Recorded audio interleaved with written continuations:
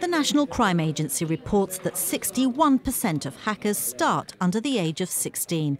So what better than to harness that skill in a positive way by offering a cyber educational programme?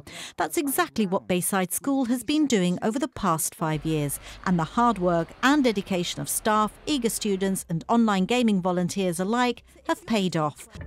And the winner is Bayside School, for being at the forefront of cybersecurity education for over 5 years, and its success in the Cyber Centurion competition. Congratulations. Well, as you can imagine, I'm extremely proud as head teacher of Bayside. We knew we had been shortlisted for the award, and when it finally came through, I felt like the proudest man on earth at that precise moment. Being head teacher of a big school like this one can be stressful, and there are challenging moments, to say the least, but this makes it all worthwhile when these things happen, and the work that goes behind the scenes, especially in this case Mr. Harrison and his team, who give up so much of their time in the evenings to make this possible and to have this recognition, especially having competed with such prestigious schools in the UK, including private schools which tend to be better equipped and have smaller classes. But we've managed to hold back the strong opposition, and I think this is a very well-deserved award. Winning Cyber School of the Year comes not only on the back of its Cyber Centurion successes, but also because of the school's efforts to close the gender gap, work with autistic children, and also it takes into consideration the rollout of the first Gibraltar Cyber Challenge, Rock Defenders. Obviously, I'm really proud of everything that we've done.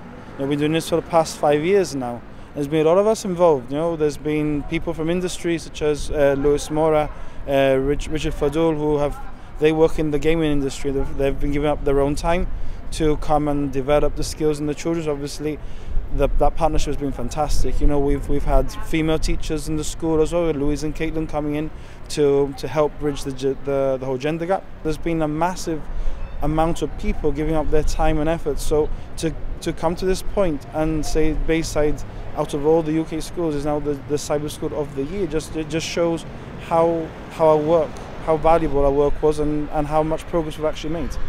This award it's a massive recognition for the effort that the team has done over the past 5 years. I think that we've spent quite a bit of time increasing security awareness in Gibraltar. So I think it is a great recognition for that. The programme also offers a unique opportunity to connect with industry professionals and potentially gain a foothold in the cybersecurity world. Look, there's all types of jobs in the tech sector which are going. So we need to give opportunities to all different skill sets, different academic abilities of children, and start looking at where in the digital industry do the jobs exist? How can we develop you so when you leave school you become employable?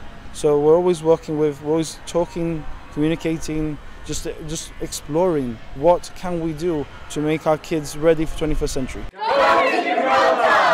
We're starting them in the right path by doing this education, by working on internships with them, finding them a job afterwards, ensuring that they get the best possible education when it comes down to cybersecurity. So who knows, in the future, 2-3 years down the line, they might come back and replace myself, or anybody else working in cybersecurity in Gibraltar. We've just set up a new partnership where we'll be offering a coding club as from January.